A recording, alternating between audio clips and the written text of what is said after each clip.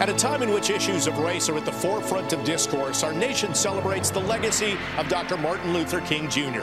His leadership in the civil rights movement continues to inspire those who are fighting for justice and equality over 5 decades after he was assassinated. So brilliantly conveyed through words like his "I Have a Dream" speech and his letter from a Birmingham jail, the spirit of Dr. King lives on through anyone who uses their voices or actions in fulfilling his vision.